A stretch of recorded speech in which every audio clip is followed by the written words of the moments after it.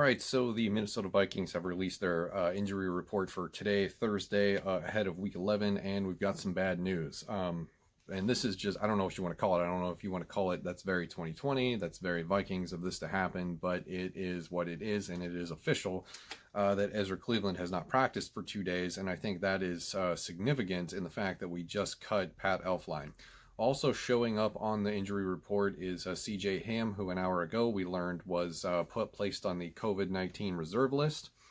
He was listed as did not practice yesterday for non-injury reasons, and now we know the reason. I don't believe that this is a positive test because I believe that they would have put that in the statement. Maybe we'll know more sooner or later. But this could just be a contact trace situation like it was with Matthew Stafford a week ago. So we'll find out, I'm sure, more in the next day or two. But for right now, CJ Ham is on reserve COVID-19 list. Ezra Cleveland has missed 2 days of practice with what they're calling an ankle injury. He is not participating, so he's missed 2 straight days this week ahead of the game against the Cowboys. And that's problematic for a number of reasons. So number one, which I've already mentioned, is that we let Pat Elflein go. So he is now a member of the New York Jets after they claimed him off waivers. So immediately after sort of, you know, taking a shot at our depth, we have an injury concern because that means Dakota Dozier is going to have somebody else playing guard with him this week. So Dozier will be the left guard, and then in practice today, it was Brett Jones and Uli Odo taking snaps at right guard. So Gary Kubiak seems to think that Ezra Cleveland will return sooner than later. He seemed to talk up his ability to quickly overcome whatever ailment is currently ailing him.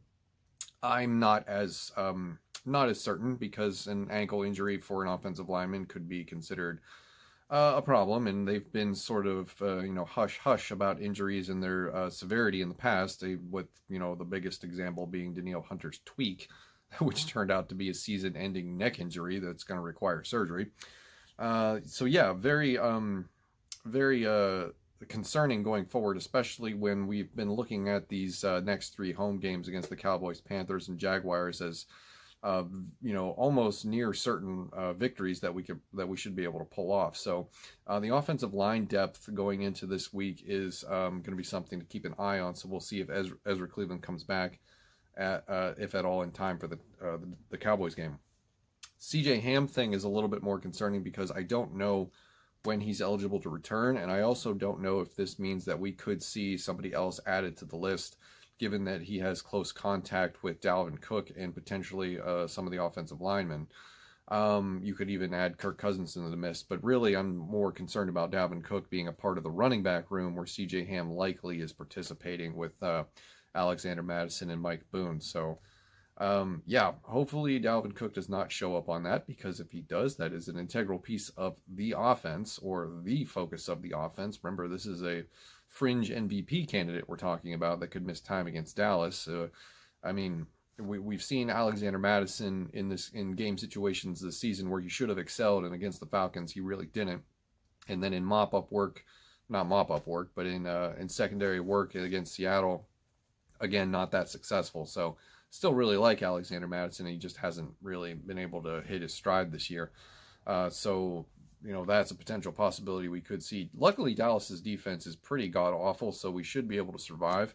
But, that's why they play the game. You don't get a free win just because a team is terrible. You go out, you play the game, and there's a potential you could get upset by a team that has had real struggles all season, even worse struggles than we've had. Also notable on the injury report was Irv Smith Jr., who's been limited for a 2nd straight day. I don't remember what the injury is that he's dealing with, but he also missed the Monday night game in Chicago. And Cam Dantzler was limited again for a 2nd straight day. He still is recovering from that concussion, so it would be nice to get him back into the mix with the secondary that seems to be figuring things out, and throw him in there with Jeff Gladney and Chris Boyd and the rest of them. So overall for this video, just wanted to keep it short with the news. A little concerned about what this means going forward for Sunday, and whether or not Dalvin Cook might show up as a part of a contact tracing and force him to go on the COVID-19 list. I don't feel like that could happen at this juncture, but it's still early. We just learned about this about an hour ago, so we'll find out. And then again, it's a very Vikings thing for your starting right guard to get injured the couple days after you cut your original starting right guard, and now we're kind of, looking around for what kind of, solutions we can find at depth. So interesting going forward. We'll see what the Friday injury report has. Thank you for watching. See you in the next one.